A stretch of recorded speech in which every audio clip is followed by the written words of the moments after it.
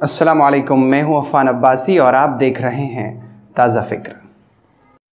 क्या आप जानते हैं कि इस दुनिया की हर चीज़ अल्लाह ताला की तस्बीह बयान करती है, यानी उसकी पाकी बयान करती है, उसकी बड़ाई बयान करती है। जी हाँ, सिर्फ़ इंसान और फ़रिश्ते और जिन्नात ही नहीं बल्कि इस दुनिया की हर मखलूक, हत्ता कि चरिंद परिंद दरिंद और इसी तरह से पौधे पेड़ हत्ता कि सितारे भी अल्लाह की तस्बीह बयान करते हैं।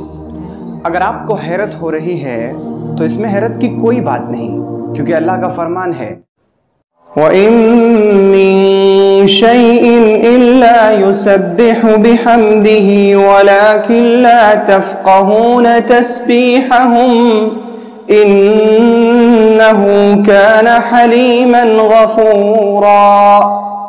और हर चीज़ अल्लाह की तस्बीह बयान करती है, लेकिन तुम उनकी तस्बीह को समझते नहीं हो। यकीनन अल्लाह ताला बुर्दबार है और बख्शने वाला है। ये अलग बात है कि हम उन पौधों की, उन पेड़ की और दरख्तों की आवाज़ को, उनकी तस्बीह को सुन ना सकें, और अगर सुन भी लें तो उनकी आवाज़ को हम समझ न सकें। लेकिन ये सच है कि दुनिया की तमाम चीज़ें अल्लाह की तस्बीह बयान करती हैं। आए मैं सबसे पहले आपको रिसर्च और एक तहकीक दिखाता हूँ और फिर उसके बाद हम असल बात की तरफ आएंगे। साइंसदानों ने पहले पौधों पर और पेड़ पर, पत्तियों पर तहकीक करना शुरू की और फिर वो अपनी तहकीक में इस नतीजे पर पहुँचे कि बहुत से पौधे, बहुत से दरख्त बोलते हैं, वो अपने अंदर से आवाज़ निकालते हैं, लेकिन उनकी आवाज़ इतनी धीमी और पस्त होती है कि उनकी आवाज़ को सुना नहीं जा सकता। लेकिन अगर उनकी आवाज़ को किसी डिवाइस से या किसी कंप्यूटर और मशीन से बुलंद कर दिया जाए तो उनकी आवाज़ों को सुनना मुमकिन है। फिर उन्होंने अपनी रिसर्च और तहकीक को रोका नहीं, बल्कि उन्होंने अपनी रिसर्च को आगे बढ़ाना शुरू किया और फिर वो इस नतीजे पर पहुँचे कि इस कायनात की हर चीज़ बोलती है, इस कायनात की हर चीज़ अपने अंदर से आवाज़ निकालती है। हत्ता कि सितारे भी अपने अंदर से आवाज़ें निकालते हैं, और यहाँ तक कि बाज़ सितारों के अंदर से ऐसी आवाज़ें बाहर आती हैं जैसे उनके अंदर हथौड़ा मारा जा रहा हो।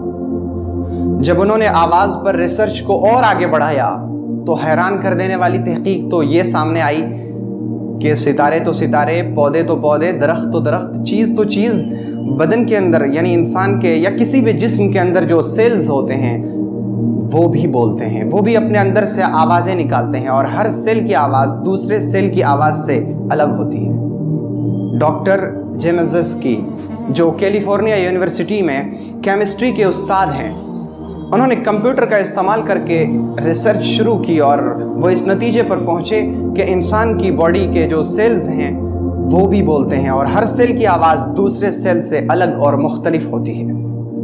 अब मैं आपको एक सोच की दावत देता हूँ। आप ज़रा सोचिए कि ये सितारे, पौधे, दरख्त और हर चीज़, यहाँ तक कि बॉडी के सेल्स जो आवाज़ निकाल रहे हैं, आखिर वो क्या आवाज़ें निकाल रहे हैं, वो क्या बोल रहे हैं? जाहिर सी बात है कि वो सब अल्लाह की तस्बीह बयान कर रहे हैं, क्योंकि अल्लाह का फरमान कह रहा है और साफ तौर पर कह रहा है कि दुनिया की, इस कायनात की हर चीज़ अल्लाह की तस्बीह बयान कर रही है, लेकिन तुम उनकी तस्बीह को समझते नहीं हो।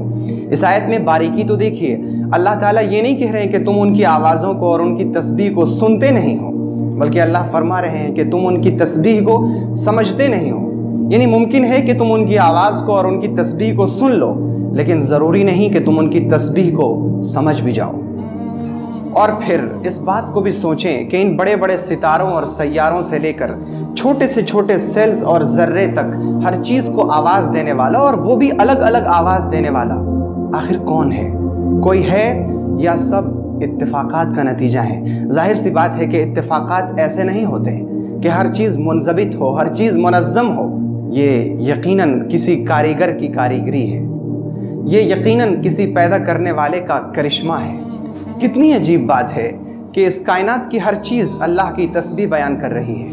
अब हम दो बातों को सोचें कि जब दुनिया की, इस कायनात की हर चीज़ अल्लाह की तस्बीह बयान कर रही है, हालांकि वो अशरफुल मखलूक़ात नहीं है, यानी तमाम मखलूक़ात में सबसे ज़्यादा इज़्ज़त, सबसे ज़्यादा मर्तबा और सबसे ज़्यादा रुतबा वाली नहीं है, फिर भी वो अल्लाह की तस्बीह बयान कर रही है, तो हम और आप जो अशरफुल मखलूक़ात हैं, जो मखलूक़ात में यानी अल्लाह की पैदा की हुई तमाम चीज़ों में सबसे ज़्यादा इज़्ज़त वाले हैं, क्या हम अल्लाह की तस्बीह बयान कर रहे हैं या हम गफलत में पड़े हुए हैं?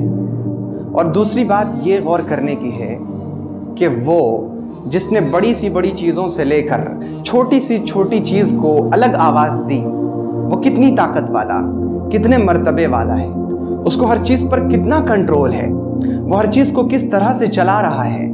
اب ہم اور آپ اس چھوٹے سے سیارے کی چھوٹی سی مخلوق، ہم یہ سمجھتے ہیں کہ ہم نے آنکھوں کی خیانت کو اس سے چھپا لیا، ہم یہ سمجھتے ہیں کہ ہم جو گناہ کر رہے ہیں وہ نہیں دیکھ رہا ہے، ہم یہ سمجھتے ہیں کہ ہم جو اس کی نافرمانیاں کر رہے ہیں اسے پتہ ہی نہیں ہے۔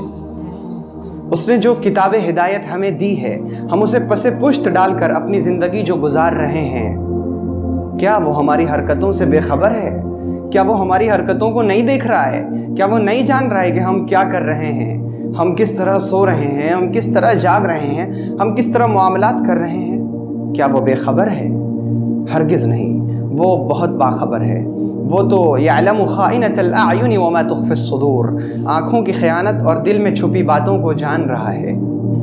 اس نے بغیر کسی نمونے کے اتنی بڑی کائنات بنا ڈالی، اور ہم اس چھوٹے سے سیارے کی چھوٹی سی مخلوق ہو کر اس کے سامنے سینہ تان کر کھڑے ہیں۔ ذرا سوچئے کہ ہم کہاں ہیں؟ کیا ہم اس کا مقابلہ اس دن کر پائیں گے جس دن ہماری زبان پر تالا لگا دیا جائے گا اور ہاتھوں کو کہا جائے گا کہ تو بول، تیرے ذریعے سے کون سا ظلم کیا گیا تھا؟ جس دن ہماری زبان پر تالا لگا دیا جائے گا اور پاؤں سے کہا جائے گا کہ تو بول، تیرے ذریعے سے یہ بندہ چل کر کہاں گیا تھا؟ جس دن زبانوں پر تالا ہوگا، آنکھیں بولیں گی، کان بولیں گے، دل سے آواز آئے گی، اس دن ہم اس کا مقابلہ کر پائیں گے؟ ظاہر ہے کہ ہم اس کا مقابلہ نہیں کر سکتے۔ وہ کہاں خالق، ہم کہاں مخلوق، وہ کہاں اتنی طاقت والا اور کہاں ہم اتنے بے بس۔ ہمارے پاس بچنے کی صرف ایک ہی صورت ہے، اور وہ صورت یہ ہے کہ ہم اس کے بن جائیں، اسے اپنا بنا لیں، ہم بھی اس کے ہو جائیں اور وہ ہمارا ہو جائے۔ تو اس سے پہلے کہ ہمارے کانوں میں آوازیں آنی بند ہو جائیں، اس سے پہلے کہ ہماری آنکھیں دیکھنا بند کر دے، اس سے پہلے کہ ہماری زبان پر تالا لگ جائے، اس سے پہلے کہ ہمارا ہاتھ نہ اٹھنے لگے، اس سے پہلے کہ ہمارے پاؤں کی حرکت ختم ہو جائے، آئیں توبہ کر لیں، اس کے در پر جھک جائیں، اس کے سامنے سر بسجود ہو کر گڑ گڑا کر معافی مانگ لیں، کیونکہ وہ معاف کرنے والا ہے، وہ معافی کو پسند کرتا ہے۔ اگر آپ کو یہ ویڈیو پسند آئی تو ویڈیو کو لائک کریں اور اسے اپنے دوست و احباب میں شیئر کریں، اور تازہ فکر سے جڑے رہنے کے لیے چینل کو ضرور سبسکرائب کریں، اور نئی ویڈیو سب سے پہلے پانے کے لیے گھنٹی کا بٹن دبائیں۔